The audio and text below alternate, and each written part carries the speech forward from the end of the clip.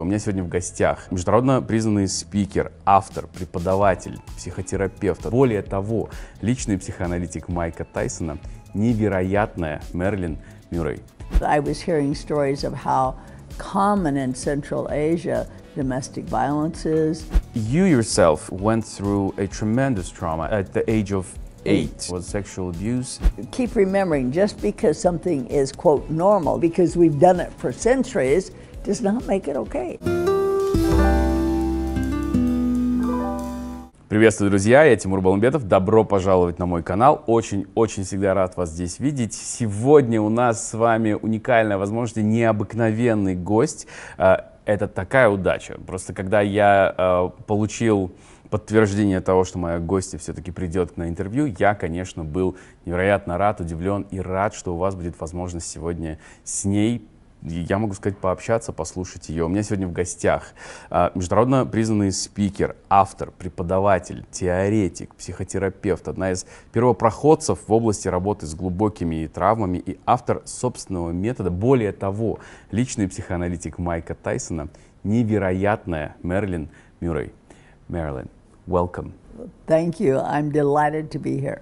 It is so good to see you. Before we begin, let me just tell our viewers. Друзья, наше интервью сегодня будет на английском языке, но для вашего удобства мы подготовили субтитры. Просто в правом углу нажмите на кнопку CC и субтитры и включите их, чтобы понимать, о чем мы сегодня говорим. Надеюсь, что все легко получится и вы получите удовольствие от нашего разговора.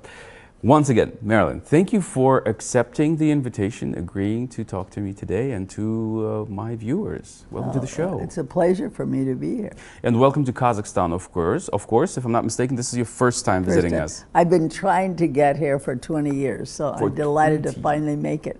Wow. Well, yeah, welcome. I hope that, I know that you're on a mission, but I hope that you will also get to see the city, maybe see the mountains, meet some people. Hopefully to do that today, later today. And about the mission, let me ask you, what brings you to Kazakhstan?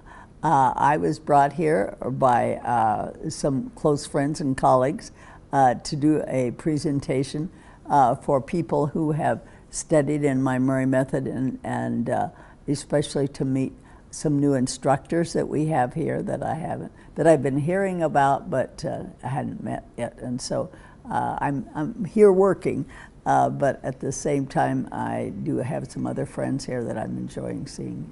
That's wonderful. If I'm not mistaken, you have been practicing for over 50 years? 40. 40 years. 40 years. Starting in 1981. Yes, I read your book, the first book that you wrote, Prisoner of Another War. Yes. I couldn't put it down. I tell you, it's been a while that I have read something in the entire book in 2 days or 3 days. Really? And it was quite like that. My wife was like, "We have things to do. Put down the book." But I couldn't because it was so raw, honest, painful, truthful, healing, restoring in so many different ways. And thank you so much for your transparency and how fragile you were when you were describing what you went through. I think it was difficult to write, definitely difficult. I cannot imagine. Reading it was like getting your skin peeled, but going through it and then trying to express it. From what I gathered, it started for you with a very traumatic experience that you didn't even remember about. No. That's how you came on this journey so many years ago. And now, years later, you're helping others. You've developed your own method. I want to ask, what is essentially the Murrey method? And it's difficult to describe in just a short sentence or two. It's what I call a guideline for living. Mm-hmm. It's a basic theory on how to understand why people do what they do.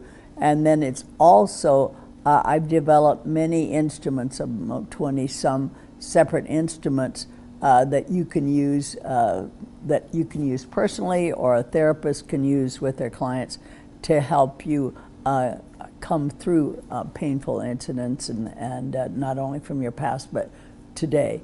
And so it's both. It's a theory and it's a treatment method. But there's several things that the method is based on, and one of them is that I believe that every person is valuable. And having worked in the former USSR since I started in Kiev, Ukraine in 2001, and in Moscow in 2002, I know that people raised in the former USSR, which would include Kazakhstan, that it was always the state that counted first, and that the individual didn't have primary worth at all. And so this one is to help you understand that I personally believe God chose to make each person, and that alone gives you value. The fact that God chose to make you gives you value. So having love and respect of each individual person, also valuing your own health, the fact that nobody can make you healthy but you. And that we're created physical, emotional, intellectual, and spiritual. And those four things are like strands that create a cord that is you. And it's important to take care of all of those. And I know that for many people, especially in the United States, they're used to taking care of their physical health, but they ignore the emotional or perhaps also the spiritual health too. And so it's looking at all four of those, loving and respecting yourself, other people, but also loving and respecting and having a spiritual component in your life, which I call God. For some people it can be their higher power or Allah, but that's also very important. So love and respect of God, your higher power, Allah, others, and yourself. And so those, and then also another thing where the theory comes in is I believe that every person is the person you're created to be, and that every person has a pool of pain of some degree and intensity. Nobody's had a perfect life, ever. That is true. And so, well, we live in a very fallen world where there's lots of trauma, you know, like today. Broken world, yeah. Yeah, a very broken world. I mean, there's wars going on very close to us. And so there's COVID. We all just have been going through COVID. So things like that, over which you have no control, that create pain. But also, we're created, fortunately, with an innate defense mechanism. Everybody has one, and that's what helps you survive. And so part of what I've studied over the years is how different people and what makes them choose different defense mechanisms. Is it their personality? Is it, you know, what is it? But we have defense mechanisms. Some is when we learn to get things that anesthetize us. So when you're a kid, it's maybe pizza, you know, or food. And then nowadays, kids, for them, it's video games or TV or their cell phones or what are the things that when you are, especially substances, if it's food, as you get older, it might be alcohol, drugs. But then there's things that are diversionary tactics, like sports, school, as you get older, sex, you know, money, power, work. But all of those things that keep you so busy, well, like codependency. Yes, that's a biggie for us. A big one. So you're so busy taking care of everybody else there, you don't have time to look at what's here. So, but the combination of those three, who you're created to be, your pool of pain, and your defense, then, in my opinion, how those interact determines everything you do in your life. Wow. Yeah, that is not something that you can actually discuss and get through in a little conversation that we're going to have, short conversation that we're going to have today, but I will attempt. Because my desire is also for our viewers to be able to get at least some information or even a start, you know, get to the start of the process. You yourself, as I said, went through a tremendous trauma at the age of eight. If I'm not mistaken, it was sexual abuse. And that is something that you found out later on in life because it has been blocked in your memory. As you found out, as you went through that painful process of restoration later, you talked about the child, the original child, yes. so-called, yes. and there were others as well, right? Well, your original child is the person you're created to be. what I just mentioned. Right. And then your perfect image. Yes. Well, yes, it's who God designed you to be. Everybody is very unique. There's nobody else with your DNA but you. Okay. And then this pool of pain that I just mentioned, I called my sobbing child. Sobbing child. Yes, and that the one that carries your pain. And then this defense mechanism is your controlling child, the one that controls and tries to defend and make sure that you stay alive, that you survive. And how those interact. If they are healthy, then we become what I call a healthy, balanced person. And the balance, so important. But then there are times when they interact in an unhealthy manner and create aggression and passive aggression. And so as I've learned since I've been here, and also I just came from Kyrgyzstan. We did a level 2 there with like 50 people. Wow. And but I was hearing stories of how common in Central Asia domestic violence is, and that the whole area of aggression, violence, and all is definitely an issue here. So that's when these parts interact inappropriately. Are we talking about multiple identity disorder here? Is it No, dissociative no. identity, or is it completely different? Totally different. Yeah, Okay. nothing to do with that at all. See, multiplicity is on a continuum, and so like everybody has these 3 components. That's the way you're designed. You're designed to be the person you were created to be. You're also designed to have a defense mechanism. And everybody experiences pain. Everybody just does. So those are, they're not separate identities or anything. It's just, this is your original child, and then you've experienced pain, and then you have a defense that helps you with it. That's just very simple. But for people who have had extreme trauma, how their controlling child defends with that, then that's way too complex for us to talk about here. But eventually, from it's rare, but it definitely happens that there are people then that it splits, and then they become a multiple personality, that's called in America, and I think it's called dissociative identity disorder. Yes, but anyway, that's like way down the continuum here. And when I wrote my master's thesis on this whole thing, which I called the Sendo syndrome. Sendo is a Latin word for split.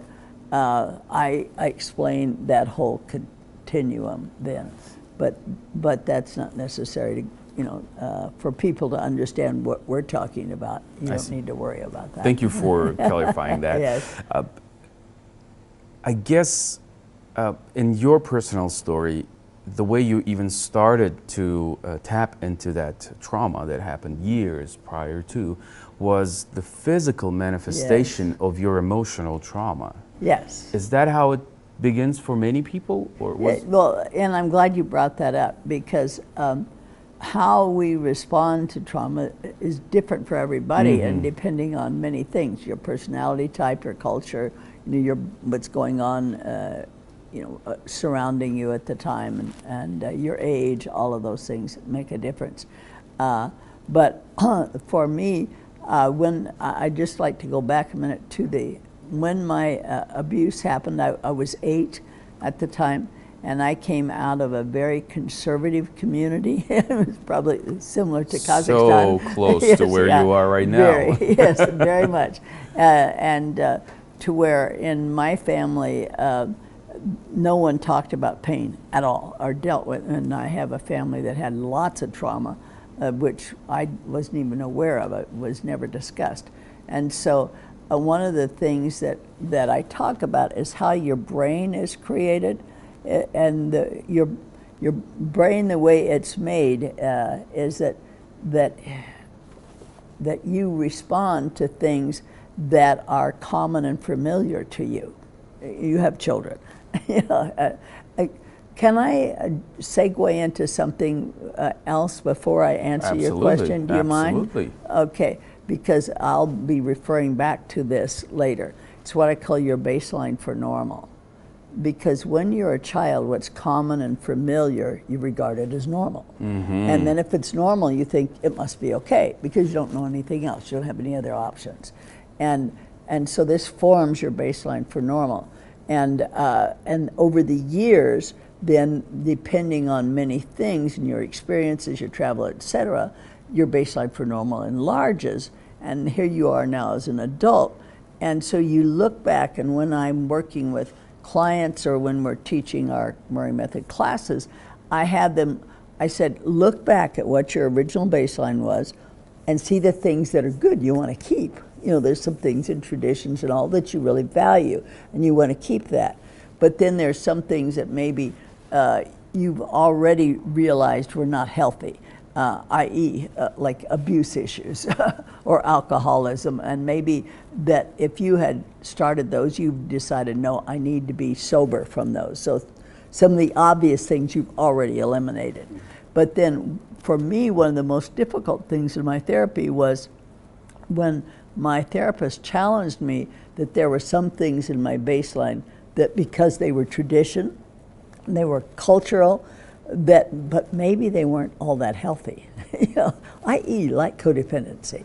And of course we're oblivious to those things because they're, like you said, we they're grow normal up with them. Yeah, they're normal. And everyone grows up with them in our little community, so we're like, it's fine. Well, and everybody is doing this. Right. Yeah, so anyway, part of what I challenge people on is to be honest and open enough to look at the things that even though the culture says this is okay, that maybe this isn't really healthy, and that they need to change. And so that, like when just the time that we spent in Bishkek, and we were in Ishakul there, and then what I did here just a couple of nights ago is challenging people to look at those, especially the traditions and things in culture, like stealing, bride stealing, you know, things like that, and domestic violence that is accepted as well, you know, and that we don't. even have movies that romanticize that. Oh, I know. They turn it into a comedy, something silly and funny and part of our history that we love and still practice. They have a Georgian restaurant in Moscow, you know, named after the movie. Mimino. No, not Mimino. No, Kafkaskaya Plenniца. Yes. Yeah, but those kind of things, and so so if we look at what creates your baseline for normal, number one, it's your family of origin, it's your extended family, it's your culture, it's your ethnicity, it's your race, it's your gender, it's the era and time in which you lived, i.e. like I'm 86, almost 86, so I was born in 1936 in America during what they call the Great Depression. Yes. So that greatly influenced my family. So if, like I was raised as a kid in the 40s and 50s, very different than somebody raised in the 80s or the 90s. Or now. Okay, yeah, or now, yes. Also geographically, different if you were born in Almaty versus Moscow. And so, or Sakhalin, all very different, or America. And then also your education, and then your experiences, especially travel experiences. Have you had the opportunity to meet people from other cultures, other countries, other nationalities? Because that has the capacity to broaden. Absolutely, it changes your baseline. That you see, this is normal enough for other people. You know that their normalna is different from mine, and so. All of those things, your friends, and nowadays media. Oh my word! Just think. I mean, look at what you're doing, and so the media helps change people's baseline in both directions. Both directions, good. Yeah, that's the whole point. Your baseline can be good and bad. Yes. And so, so consequently, though, what happens? The way your brain works is that, i.e., if you're a child. And like, for instance, I was an only child. And so and my parents were never abusive. They were very gentle with me. So I'd never, ever known violence. ever. And this was in 1944, so it was pre-TV. I'd never seen violence, you know, and so the worst violence I'd ever seen was a cowboy movie. Oh, those good old days. Yeah, you know, they're having a barroom fight, you know, something like that. But so I didn't know anything, and of course, sex was not ever mentioned in the whole country in 1944, and certainly not in my home. My mother was very conservative. So when that happened, there was no place in my baseline for normal in my brain to put that event. And so the way your brain is made, when there's not it's like a little pocket or slot to put it, you end up having to put it in a box and stick it in a corner over there someplace because it doesn't fit here anywhere. But unfamiliar. No, but it doesn't go away, and it leaks out at times. Like, I don't have time here to go into, but I could list, a half a dozen of things that were like triggers for me. When these certain things happened, it would be, I would get a reaction that I didn't know why I'm getting a reaction from it. And then also for me, it triggered, back then in the 40s, well, for a long time, worldwide, they have not understood what we call the mind-body connection. Yes. Yeah, of why a an emotional problem can cause a physiological reaction. And they didn't understand that at all. So I started getting sick right away and having really violent nightmares, which my mother remembered really well. And asthma. Yeah, and asthma, yes. And anyway, so with the nightmares and getting sick, you know, I was getting physiological reactions to that, but never knew the cause. And then as the years went by, I was raised in Kansas, which is right in the middle of the state. But then I moved when I was 17, right out of high school, to Arizona, to a town that was in the mountains and better air for asthma. And I felt so much better, I never went back to Kansas. So I remained in Arizona, and my family and all was raised there.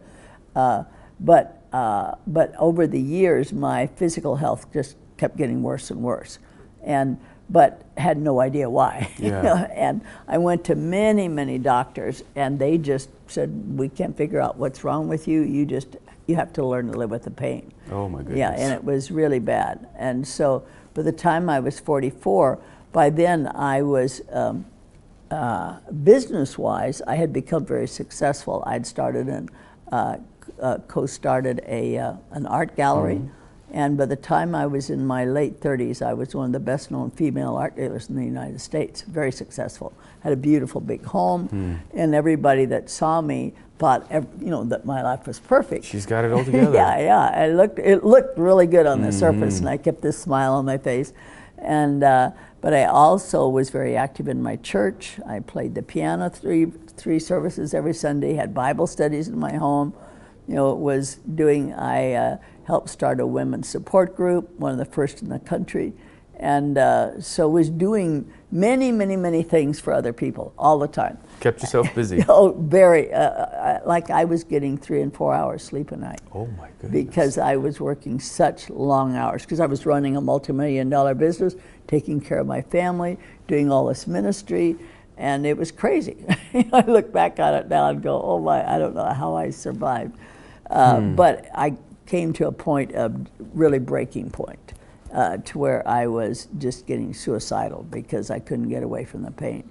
And fortunately, I had a friend who referred me, and back then, people didn't go to therapy unless you were literally psychotic. You're talking about end of the 70s, if I'm not mistaken. Yeah, early 80s. End of the 70s, yeah. And unless you were psychotic, you just didn't go to therapy. It's very familiar to what our society feels like about going to a counselor or a psychologist. Yes. Yes, the work that I've done here has been very deja vu because it's so, been there, done that. I do understand this. Well, and I was just like this, when she suggested to go to therapy, I'm going like, no way, no way, no way. And so nothing wrong with my mind, I'm just fine. like I'm running this big business and doing all this, nothing wrong. And so she just kept pushing me. And fortunately, because had she not insisted, I absolutely would have died at age 44, absolutely. And so the doctor said I was probably, later said I was probably hours or days away from a massive heart attack or a stroke, because you can't hold down, you know, it was not only my sexual abuse, but 40 some years of never dealing ever with any conflict or negative issue. Just, you know, everything was pushed down. And you can't just do that like that forever. It's, there will be some release sometime. And so anyway, I did very intensive therapy, which I talk about in this book. Very intensive. Very intensive. And long also. Long therapy, but it changed my life. Yeah, and all of my physical problems went away. They've never returned. I don't ever get a headache anymore. And like in 40 years, I'm 42 years now, I've never had the flu ever. I've had a cold twice, and I just don't get sick. And so, I mean, I'm 86. Do I look 86? You do not look 86. I've been meaning to say that several times as you mention your age, because, I mean, of course not. Yeah, you know, I You travel the world. You teach yeah. others. Yes, you help, I travel the world. help others get healing. I intend to be 105. I Amen think, to that. Yes, we're going to arrange a very big 105th birthday party, which you should come and film. I will do that. Gladly. Yeah, anyhow. So yeah, back to my question. So it absolutely can manifest physically. Exactly. When you go through such an emotional trauma, but does it only have to be that heavy of a trauma? No. It can be any time that you don't process. The way we're designed is that when an incident happens, it's painful. If it happens, if you can process the feelings, the emotions at the time appropriately with somebody that is empathetic and understanding and that can hear me share this, then it goes on out. It doesn't, but when nobody is there, or I don't know how to process and it's all emotions, bottled up. Yes, and inside. it's all bottled up, and you're pushing it down. Then you have a reaction, and many times it's physiological, but other times then what happens to other people is they pour some alcohol, some drugs, anesthetize the pain. Yes, to anesthetize it. And I didn't do that. I did the diversionary tactics of work and taking care of other people, but other people use, and it's like pouring water through a sieve. No matter how much you do, it's never enough. But it's such an acceptable way for the society. Yeah. You're doing so much good. You're busy. You're successful. You have your family that you're taking care of. You have this ministry. You're helping other women. You get lots of pats on the back for doing the right. And the society enables you to cope that way. Yeah, you're exactly. That is so like us. Yeah. Oh my goodness. Yeah, definitely. I have to ask you, if someone, as we're speaking, feels like this is about them, this is something that they're going through, why do certain instances, situations make me so uncomfortable? Why do I get these flashes when I hear this? When someone touches me a certain trigger, when someone touches me a certain way, rubs me the wrong way, says something, or I'm in a tight space, or they see even something on TV, or they see a movie that is so true. That sees something. Right. It's not even happening in reality, but it triggers you. Something from what the past. Would they do? Where would they begin? Well, I know that fortunately in Kazakhstan now and in many of your cities you do have good therapists. And so I always say, please be open to that. Also, they can read a book like mine, not only Prisoner of Another War, but I have a book called The Murrey Method that I know now is available, and we'll have some information a little later on. And then we have my Murrey Method classes, which will give information on, but those are very helpful. They're all ways that are things that can help people at least get started on the path of healing. And one of the things that I do want to mention that I was asked yesterday when someone else was interviewing me, they said, what would you say in just a couple of words that you feel going forward? And I said that there's hope for healing now, and use the word hope. And in Russia, is that vera? Надежда.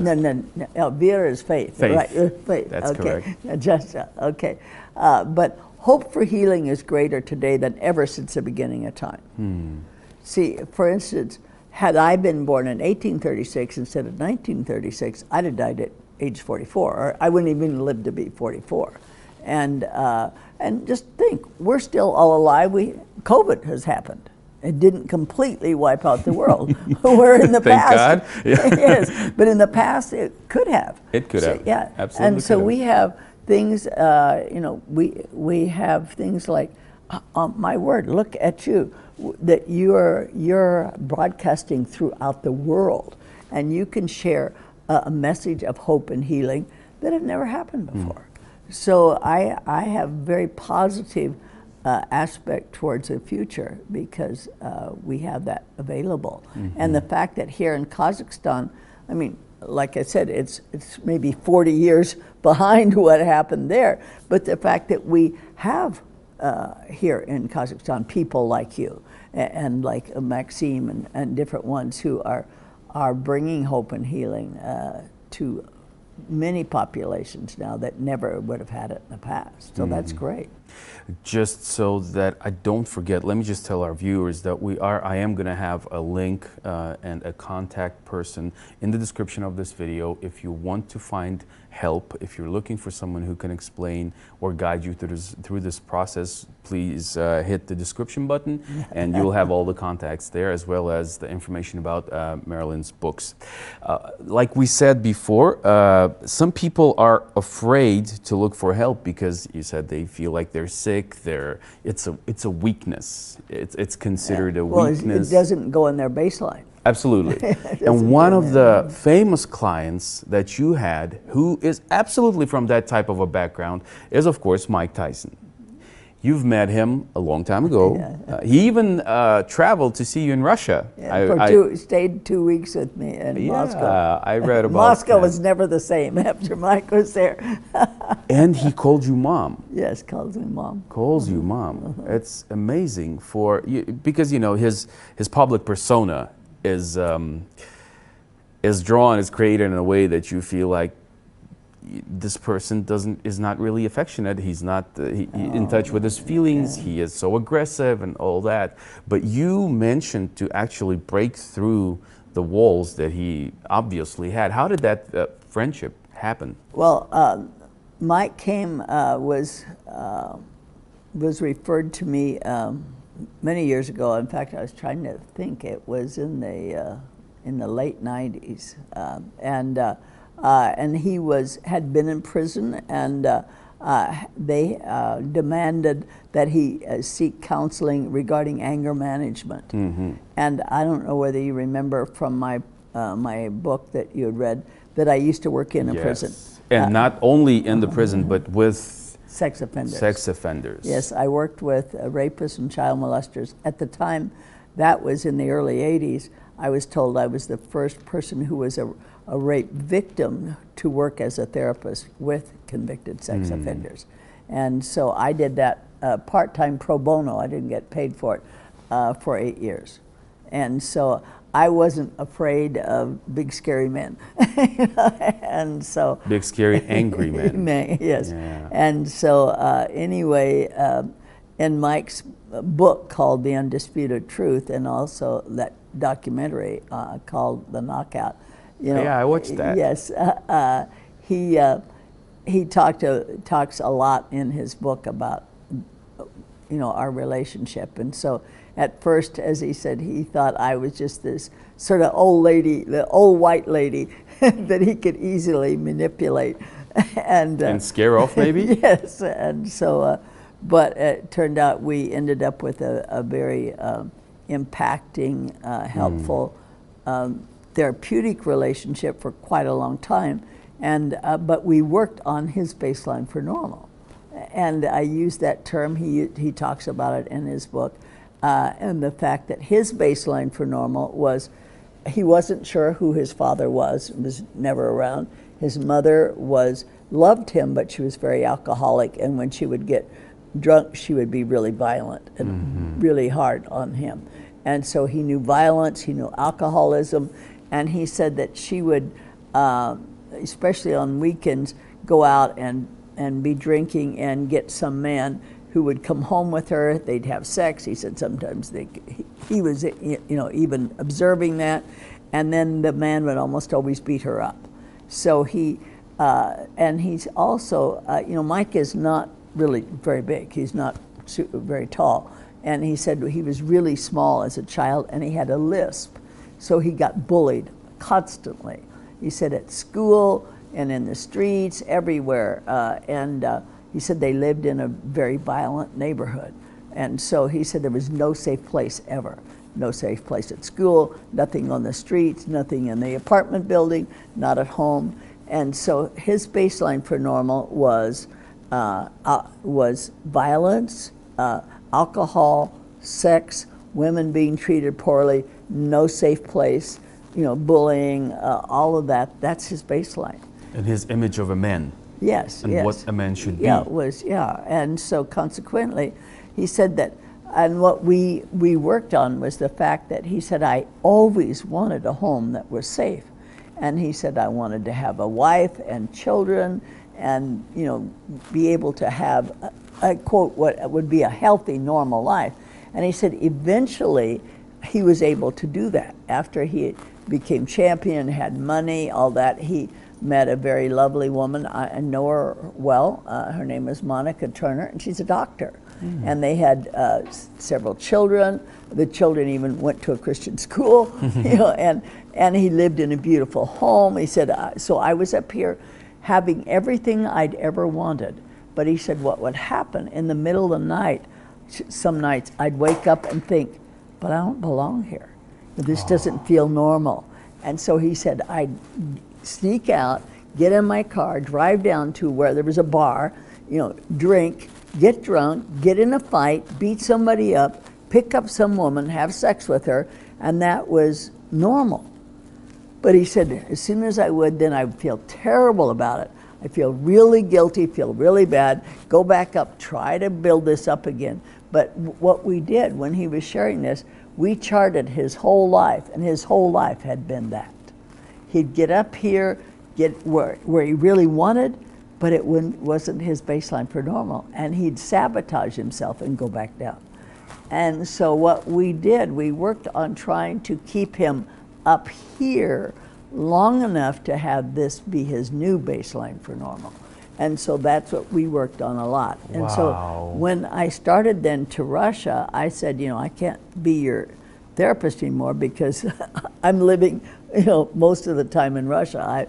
I for the first 11 years, I basically lived in Russia and visited the States. I was there January, February, May, June, July, September, October. Wow. And so he said to me, he said, I can get plenty other therapists, but he said, I really need a mom.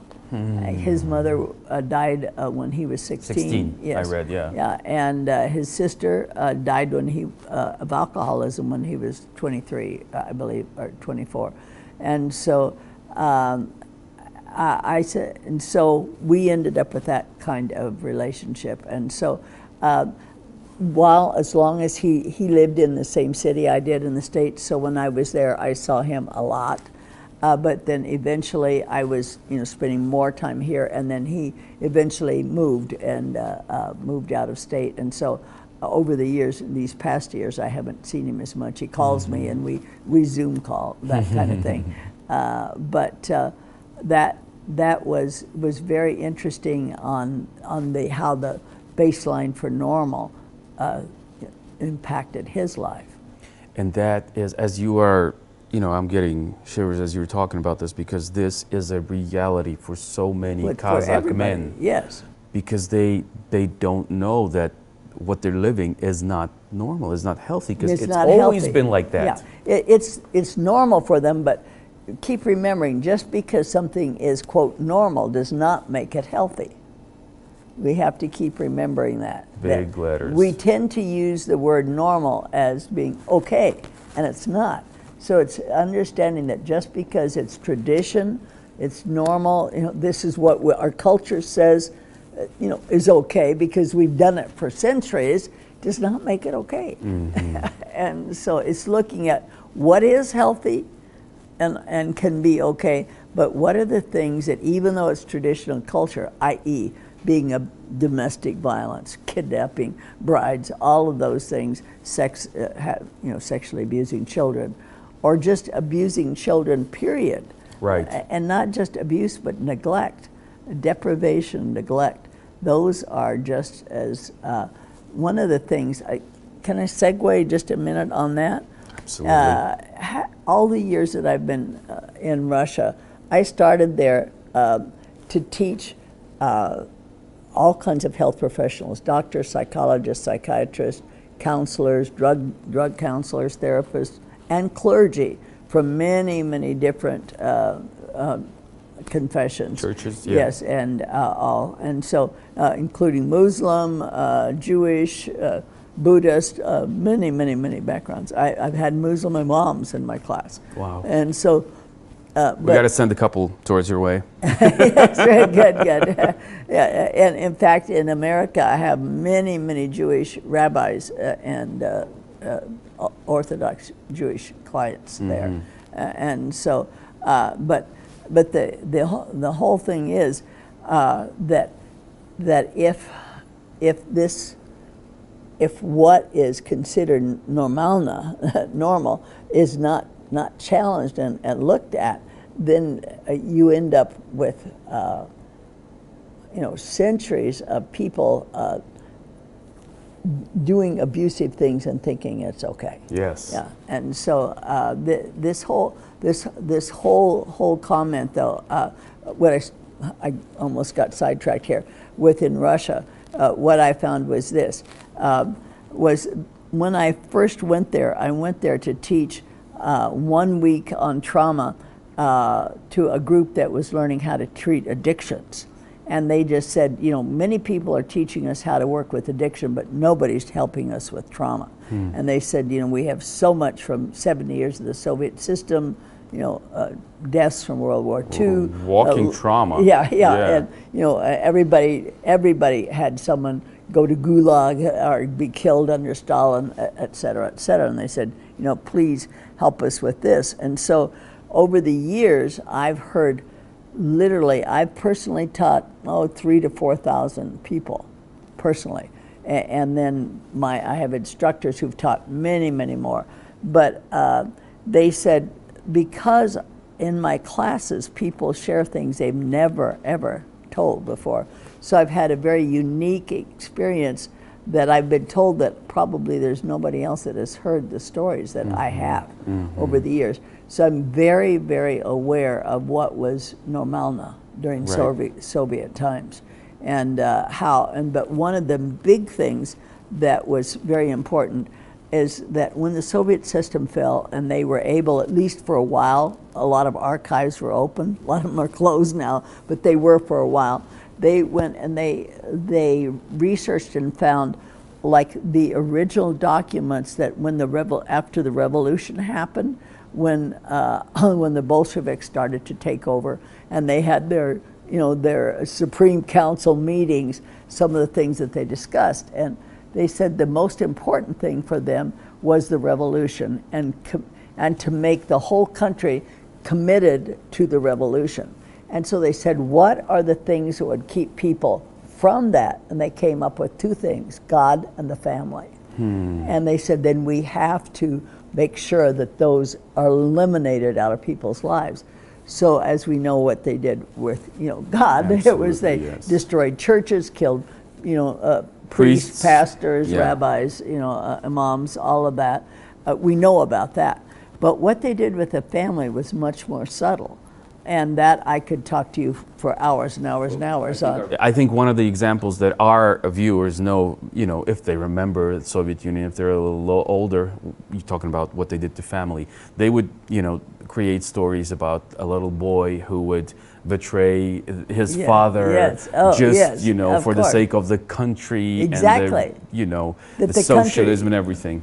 Well, the state was always more important. Yes. Yeah, and they were taught that Lenin was their grandfather and Stalin was their father, and I've heard many stories about that.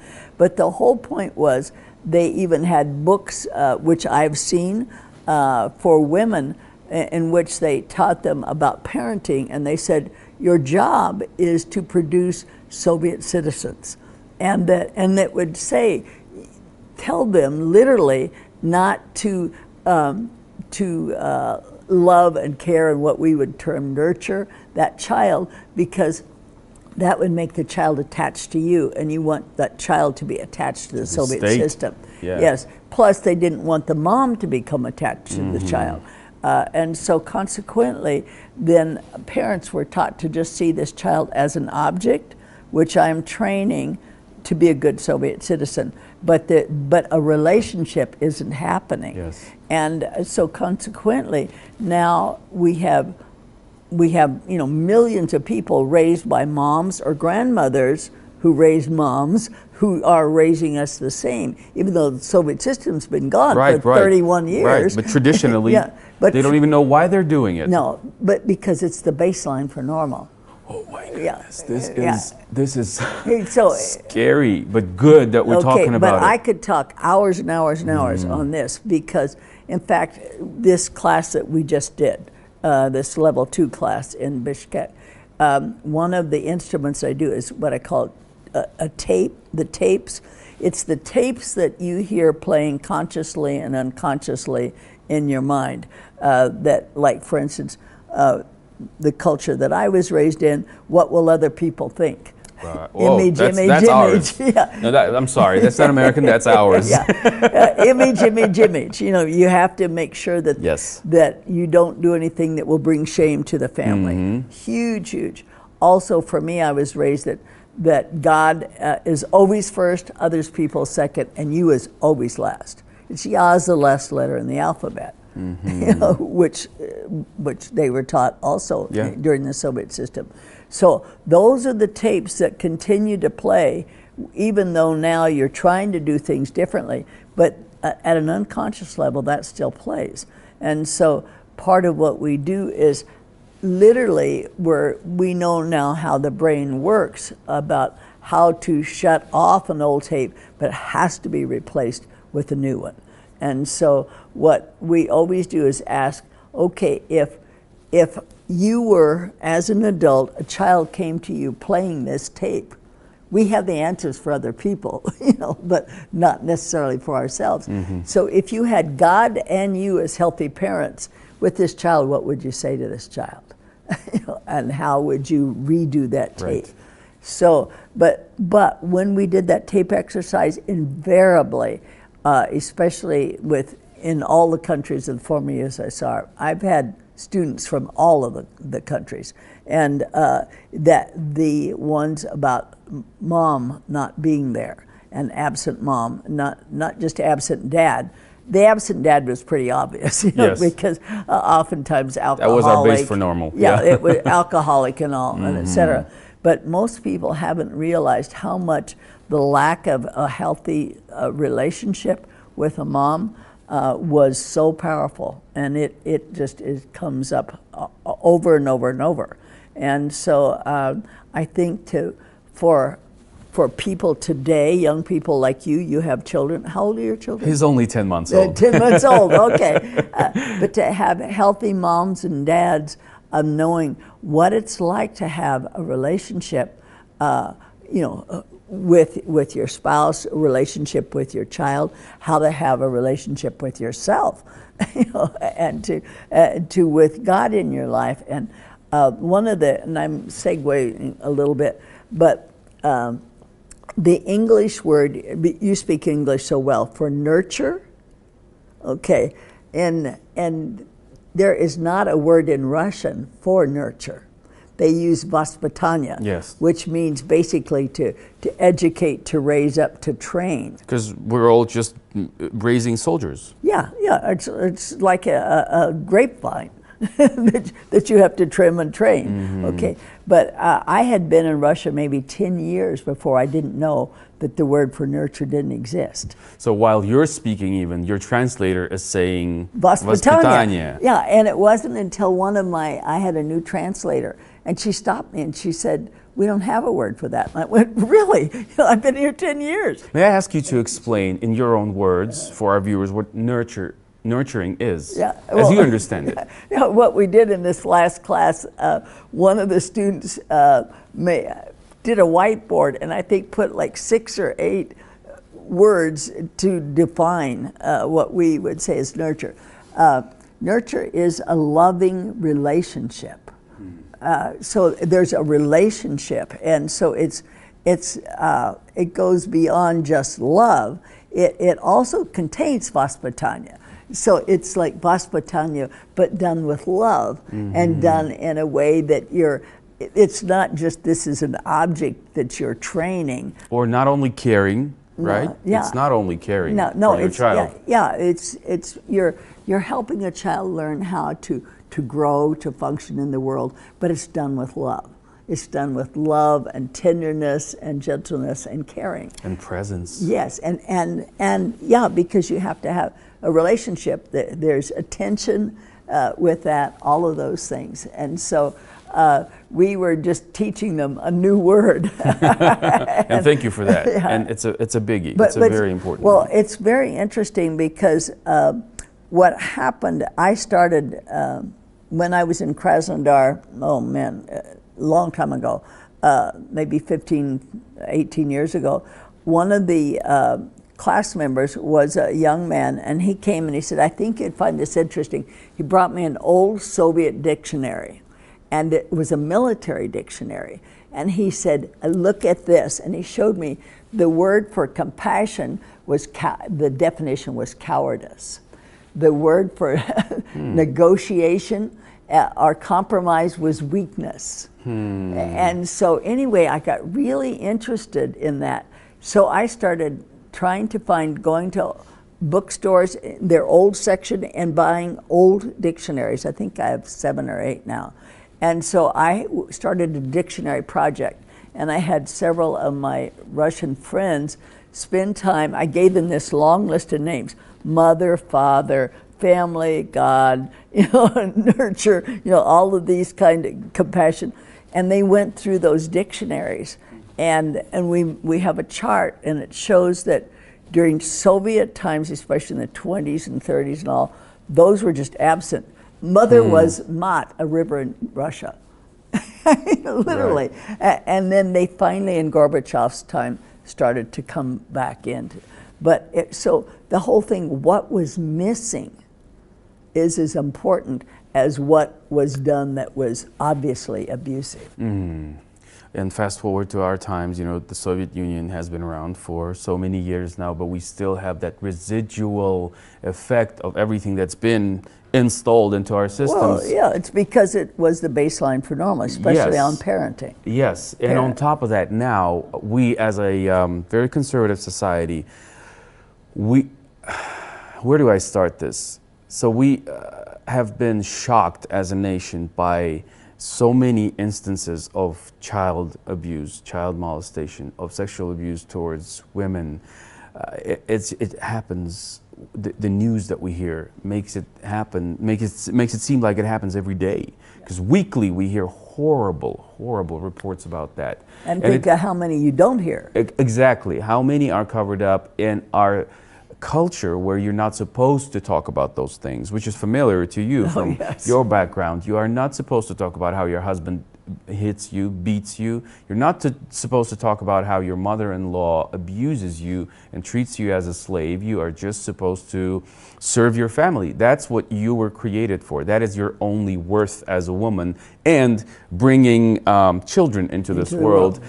Because we've made our women responsible to raise the nation, to make Kazakhs a huge, vast nation in this world, and we have completely destroyed, erased the value, the worth of a woman in our society in so many instances. I'm not going to say everyone and everywhere, but that is something that we're dealing with. And my question, my fear, my hope is that we are going to start on the journey of restoring, going back to healthy. But how do we do that when the society says, no, you don't deal with that, you don't talk about that, you just, you know, suck it up? Okay. Well, one of the things that that you say is it working well?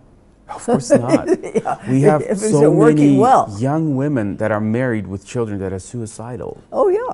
Because you cannot handle it. You can't live like that. You weren't created for this type of life. No, yeah. And so I think it's a lot of times people don't change till they hurt bad enough they have to change. And so I hope that Kazakhstan is getting to the point where they realize that the way we've been working, our baseline for normal, really isn't working well. It's, I mean, Kazakhstan is one of the largest countries in the world. It really is. The territory, yes. Yeah, I mean, literally. Not the population, but literally. Yes. Yeah. And you have right now, in fact, I get almost tearful thinking about it. You have an opportunity, a very unique opportunity in time, I think, that God is putting you all as a country in a place to really be a great positive influence in the world if you choose to do so. And so I'm excited to be here and to know that there are people like you and others that I've met here that are recognizing that you know, we have that opportunity, but we've got some problems that we need to correct. And so that's, to me, the very first thing you have to do is recognize I've got a problem. And so I think what you are doing is amazing in the fact that through your blog and your videos is that you are, it's like where I was back in the early 80s, it was like I was shaking the cage and saying, hey, everybody, this stuff goes on. We've got a problem. Yeah, this is really happening. Yes.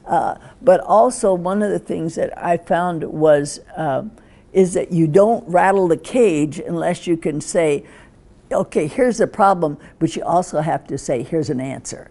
Because to me, it's unethical to rattle a cage and tell everybody, oh, yeah, all this garbage is happening. Without a solution. But without solution. Yeah. But the wonderful thing is that what we can say today is we do know solutions. And I know solutions that I did 40 years ago in the States. I know solutions that I've been working on in Russia, you know, in the other countries of the former USSR for 20 years. And I know thousands of people and families there that have changed in the midst of a lot of protest from the culture that says, no, you need to stay this way. That I can tell you many people whose lives have changed, their families have changed, everything.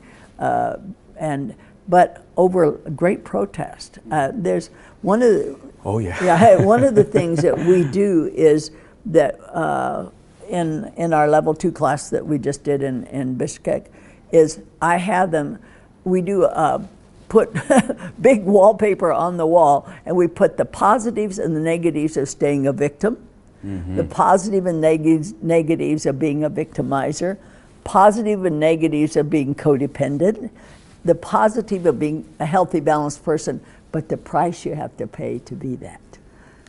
And the thing is, the price you pay will be lots of times a loss of relationships because separation, family members will say, you know, how dare you change this? This has been our culture for centuries. We have to continue this. I literally just watched that happen. Yeah. In a friend's family, just watched that happen. And so they realize that they pay a heavy price. And that's very painful. And it's what I call it gets worse before it gets better. You know, but it does get better. If you can allow, you know, and this is where, to me, God comes in, that you have to realize that you're not alone, that God is here with you. He wants you to be healthy. You were created to be healthy. You know, and that then you can come out. And I know for me, had I not changed, I would absolutely died at age 44. I would have had the biggest funeral our town had ever had. They would have been standing up saying, what a wonderful self-sacrificing person I was, you know, and that I never said no to anybody, always had an open door. And isn't it a shame God took her home so early, you know? But within a year, people wouldn't have remembered I existed.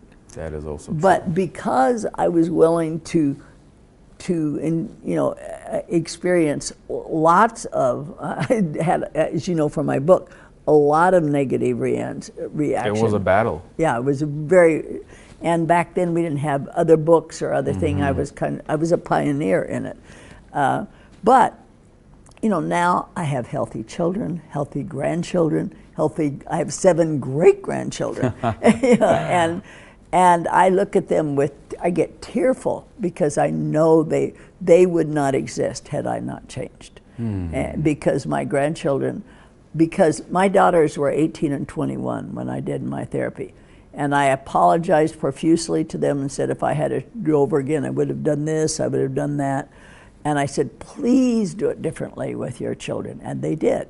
And so my grandchildren then were raised healthy, so the people they married then were different than who they would have married before. And so my great-grandchildren would not exist had I not changed. So I can assure everybody that it is absolutely worth whatever pain and whatever flack you get from people about it, because of the legacy that you will leave. And you, I think also you're going to physically live longer and certainly enjoy. You're a great example of that. And enjoy life. You know, that doesn't mean that garbage still doesn't happen. Like I went through cancer recently, and I'm sorry. yeah, and it's left me with some atrophy in my feet and hands, and so I kind of walk a little wobbly, but some of those things still happen. I just had my shoulder replaced and various things like that. But energy-wise and general health-wise, yeah, I'm going to be 105. And the clarity of mind and just how vibrant your spirit is unbelievable. And I think that was totally worth it. Well, and also one of the things that I didn't mention too is that I always say God can take a bad thing and make a good thing come from it, always. And I forgot to mention that one of the reasons people always ask, oh, why Russia? Why did I make the commitment to Soviet Union? Yeah, to there, and with Soviet Union in general, was because my father's family is from there. My grandparents were born in small villages near Saratov on the Volga. I've been there 4 or 5 times to both villages and done lots of research on my family. I found the documents, held them in my hand, that showed that my grandparents have lived there since 1757, 1757. Wow. So, and I had a map. I stood on the very spot where my generations of grandparents were born and died. And so it was very powerful time for me to know that I belonged there. And then I had cousins who came from Siberia to visit me in Moscow. Wow. They were 80 and 83, and my nephew Tim, who is here with me now, and he and his wife have lived in Krasnodar for a long time, and have worked in Russia as long as I have. They live in St. Petersburg now. But anyway, he came and was there with me, and so we spent 12 hours with these relatives, with them telling us what happened to our family. And every member of my grandparents' family that stayed in Russia, so sisters, brothers, aunts, uncles, cousins, all of them either were killed outright under Stalin, starved to death, or the ones that stayed alive, like them, they went to Gulag. And they went to Gulag when they were 17 and 20. Oh, and so that was like listening to the Holocaust of your own family. But how God has used that, because I had that. In fact, their children came to we did my a big 80th birthday party for me in Moscow, and so my cousins also came for that. So I was able to introduce them to all my students and saying, see, I am Russian, my family is here. But because I have that kind of background, then, and when I start every class here, I always say, "Я из Америки, но наполовину русская," and I tell them about my family, and no one ever in 20 years has ever said you wouldn't understand to me. And I get tearful when I talk about it because Russians typically are very suspicious, and I imagine Kazakhs are too, and so. And they don't trust anybody, especially from the West or from America, but because I can say, you know, I am half Russian. This is what my family endured. I've been accepted there, and no one has ever given me a bad time. And so that's been, and it's interesting when I'm on the street, I get stopped 3 or 4 times a day, people thinking I'm Russian. And asking directions. So, and so, but it makes me really deeply grieve with this situation that's happening with Ukraine right now. Oh, yes. Yeah, and the fact that because, see, I've been living, you know, like I said, regularly in Russia since 2002 up until 2018.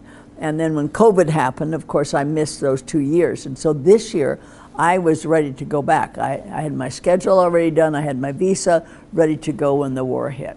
And so then I was strongly advised not to be there. And so I was just brokenhearted about not being able to go. And I had planned to come to Kazakhstan with Roman Popov. So anyway, Roman said to me, well, you know, if you can't go to Russia, at least we can go to Kazakhstan and Kyrgyzstan. Thank you for doing that. Thank you for doing that. We really appreciate that, and I know and I hope that this is only the beginning, and we will see you more often. Before we go, because we are running out of time, and I know you got other plans as well, I just wanted to ask for practical advice, because you teach on codependency a lot. Yes. That is a theme for us here. You know, codependency with your spouse, your husband, your children, your mother-in-law, your society, your abusers, basically. What are some practical steps if a person wants to break? Okay, I'm glad you said that. First, what I want to say is my definition of that. Codependency is when I do something for somebody else that they should be doing and could themselves. Yes, and are capable of doing for themselves. Okay, number 2, when I do something for somebody else that enables them to stay dysfunctional or enables them to stay an addict. And underline the word enable. I'm an enabler. Okay, and then number 3, when I do something for somebody else, I'm so busy taking care of them, I'm ignoring my own health. See, and I did all 3 of those. So if anybody that's listening is doing those 3 things, then they've got a big problem. And keep knowing that when you do those things for somebody else, you don't help them. That's the whole point. Please repeat that again. That is so important. When you're doing these things for other people that they should be doing for themselves and are capable of, you enable them to stay dysfunctional. You keep them dependent children. And see, if we go back, I'm going to go back just a minute to the Soviet system. See, the Soviet system, I remember, like in one of my first classes, a doctor stood up, big guy, and he said the Soviet system deliberately kept us as dependent children. They told us when to sit, stand, walk, talk, think. And he said, and what happened? He said we were punished if we did anything independently. Or even thought. Thought, yeah, exactly. Had any individual thought or tried to be responsible or creative at all. And he said, what happened then when the Soviet system fell we were like kittens, 3-year-olds, that somebody threw out in the snow and said, here, go take care of yourself. Be free. Yeah. Enjoy your freedoms. Yes, and he went like this with his fist, and he went, we are not stupid, we are not lazy, we just don't know how. And he said, please show us. He said, we don't know how to be good husbands, how to be good wives, how to be good mothers, how to be good fathers, how to be an employer, an employee. We don't know how. And so I think we need to go back to the whole thing on codependency, of realizing that when you are codependent, you keep other people as 3-year-olds who are dependent upon you, and it's not okay, because you're continuing the whole thing that the Soviet system set up. They set it up as the baseline for normal, that everybody's to be this way. So of course codependency fits into that. And so, but you see, the Soviet system didn't work well. It did not. It collapsed. Well, and you leave people as children. And you stop them from growing also. Well, the whole thing, they can't grow. And so I know, if you know from my book, I had this, I mentioned that I'd helped start support groups for women. Yes. And I had a group of 8 women. And when I wrote my book, my editor interviewed my family and everyone, and he interviewed this group. And afterwards he told me that, he said, Marilyn, they told me that Marilyn was the pole and we all revolved around her. Oh. And they said, she wasn't a dictator, she was our mom, and she took care of us. So when she went to therapy and then was no longer the pole, we all fell apart. And they said, we were 40 and 50-year-old professional women, very capable, women. we weren't incapable, but we were waiting for her to come back and be the pole again. In other words, that was a codependent relationship. Yeah, absolutely, absolutely. But they said when she came back and refused to be the pole, then we were really angry. Of course, but the system stopped working. Yes, our mom is not taking care of us. But when I wrote the book was 10 years later. Yes. So when he was interviewing him, it was 10 years later, and he said, and he told me about this, and he said, they said, we realize now, 10 years later, that was the very best thing, because we all were emotional 5-year-olds dependent upon her. And we were perfectly capable of taking care of ourselves, but as long as she did it for us, we let her. There's no necessity. So how do you practically break out of this? Well, but the whole point was, they said, now we see, we're glad that she did that. Not only was it better for her health, but we grew up. But at the time, we were mad. And so I think it has to be for the person who's codependent to realize that what they're doing is not healthy. It is not only not healthy for them, but they are not helping this other person. Even though they think that, or that's been their culture, you're not helping them. Yeah, everything inside you is screaming, what are you doing? You're supposed to be doing this for them, right? Yeah, and so when you realize that it's very unhealthy for both you and for them, but also realize, you're going to get some flack. There's some people are going to be unhappy. A knuckle, and I say a knuckle a lot. However, I can assure you that many, many times, and I certainly have in my life, you'll find that people later will tell you, thank you.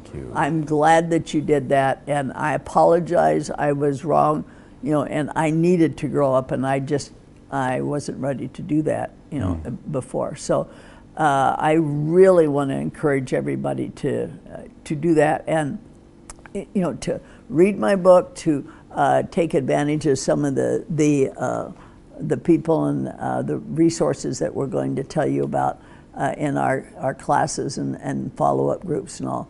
That'll help with that. And I thank you. I think what you're doing is amazing. No, thank you. I'm very proud of you, and I will hope that we have connections in the future, because this is very exciting for me. I don't want to come to a place like this and sort of shake things up and leave with well, I would not. I never will go to a place like that, and if I don't know that there's someone to do follow up when I leave. Right. I don't want to leave bleeding bodies behind me. You have a trauma, now live with it. Yeah. So it'll be exciting to hear what you do in the future, and I hope we connect. I would love to talk to you again. Likewise, and thank you so much for agreeing for this incredible time, this pleasure, this honor, and we definitely hope, we all hope that you will come back and more people will be able to attend your training when you speak, when you're in Kazakhstan. We will also share some contacts in the description, and yeah, thank you so much for everything you brought to Kazakhstan, because it is a lot and it is something that we need right now desperately. Well, it's a beautiful, wonderful country, and I think what God has planned for you is going to be way beyond what you realize, but it needs to be healthy.